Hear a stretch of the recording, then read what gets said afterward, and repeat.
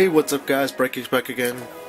Today I'm doing a review on the ClimaChill Rocket Boost in the men's and the women's colorway. And here are the box numbers if you're interested.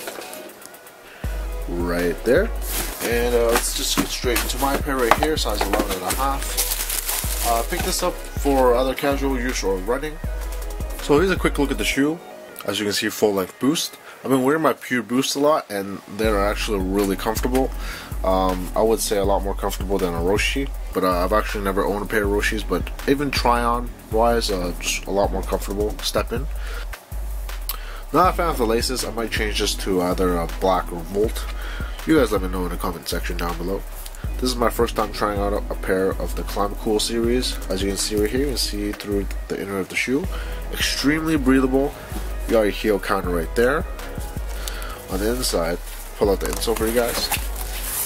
Even the insole is perforated, really thick as well, really padded. As you can see straight through the bottom. On the bottom, you got a ventilator right there. Should be extremely breathable, and you got almost like an infrared bottom right here, and you got a ventilator right there. Rubber overall is definitely more durable and more harder than a Pure Boost. Here's a quick comparison. This is actually extremely soft. This is a lot harder than it. I want to say at least 2-3 times harder than this rubber right here.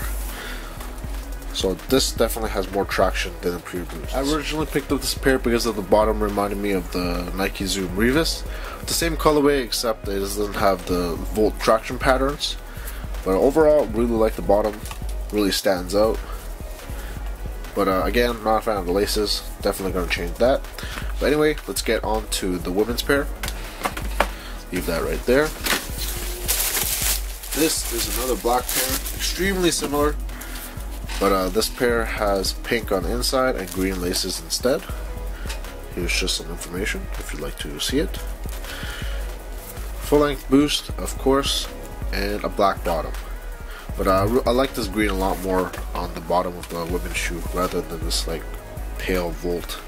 Of course, the usual, you got your perforations everywhere, meshes everywhere. Should be extremely breathable and comfortable on the inside as well, really padded. But hopefully my girlfriend enjoys this, and if not, if she doesn't fit into it, I have to return it. Well guys, that's pretty much the end of my video. Let me know in the comments down below if you tried on a pair of Boosts yet.